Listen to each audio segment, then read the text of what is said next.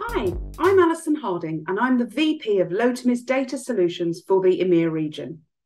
There's lots of confusion around the different types of data available in the market: first party, second party, third party, and even zero party. And today I hope to clear it all up by giving you a breakdown of the different data definitions. So what is first party data? First party data is the information you collect directly from your audience or customers. It includes data from behaviours, actions, or interests demonstrated across your websites or apps, data you have in your CRM, subscription data, or social data. It can also include non-online information, such as completed surveys, customer feedback, and other customer information shared in your CRM database. First-party data is highly valuable because of its quality. Because you collect it directly from the source, you know it's accurate, and because it comes straight from your audience, you know it's relevant to your business. Let's take a look at a real-life example of first-party data. Say a sports brand attracts a user to their website. The user is interested in tennis and fills out a form for tennis-specific product discount. The sports brand now has that user's information in their internal CRM and can market accordingly. What is second-party data? Well, second-party data is essentially somebody else's first-party data. The seller collects data straight from their audience and it comes from one source. You purchase second-party data directly from the company that owns it. There's no middleman in such a transaction. It requires you to seek out companies with data you need and form a relationship or collaboration with them. Second-party data is very similar to first-party data, but it comes from a source other than your own audience. Let's take a look at a real-life example of second-party data. Say our sports brand is looking to expand brand awareness amongst tennis players at large.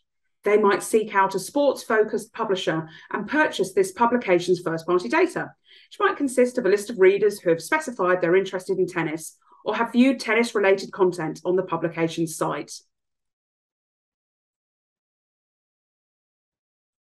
And what is third-party data?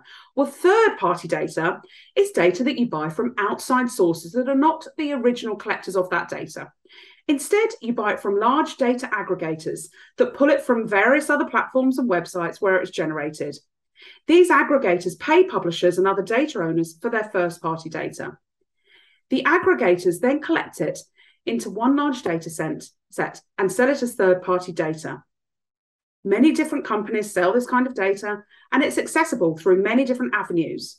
And the Lotomi Data Exchange is one of the largest third-party data exchanges in the world. And many companies have raced to catch up on this scale. And unfortunately, it's probably left some concerns over accuracy. And there's an industry perception that third-party data is less privacy compliant. And it's worth noting that actually the three main USPs of Lotomi data in comparison with others is the fact that firstly, its data is sourced from highly vetted, screened, scored and evaluated partners, all compliant with privacy frameworks. Secondly, our data collection methodology includes highly accurate self-declared data or demonstrated audiences. So declared data may be somebody that's filled in a survey, a login, subscription, registration, declaring their demographics to be a mum of a 2-year-old, a certain income level, a certain affluency, a certain job title. And then behaviours, we're not just saying that somebody's had to have landed on a certain site about a subject, they've actually had to interact with that page. They've demonstrated those behaviours. So they've liked, shared, watched a video, commented, and interacted with the page. And finally, data with Lotomi has a live window of only 30 days. So if a user hasn't made one of those actions, after that time, they don't remain in the segment. There's other data companies out there that might stretch those audiences to anything up to 90 days.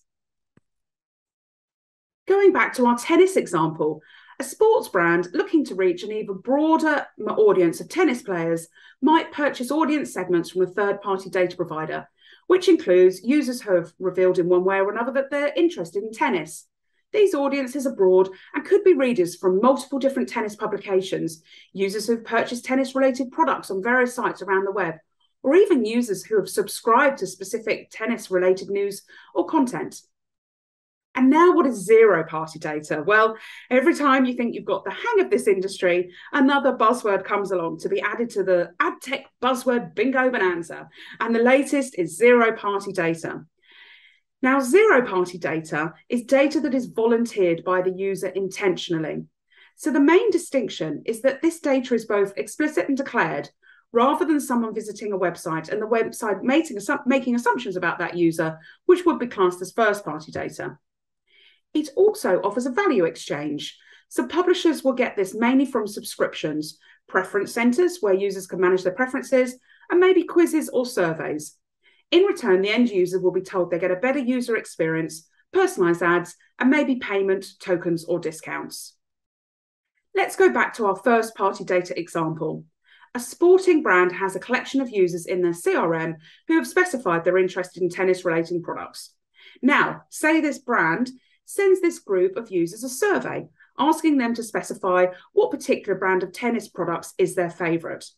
The sports brand can then use this zero-party data to deliver highly personalised communications of this group of users. Phew, we covered a lot. So hopefully now you have a better understanding of the different types of data categories. It's important to remember that all data, when well utilised, is valuable. So don't fall into the trap that one category is more important than the other. An effective digital marketing strategy will include all 4 types of these data. And that's it for now.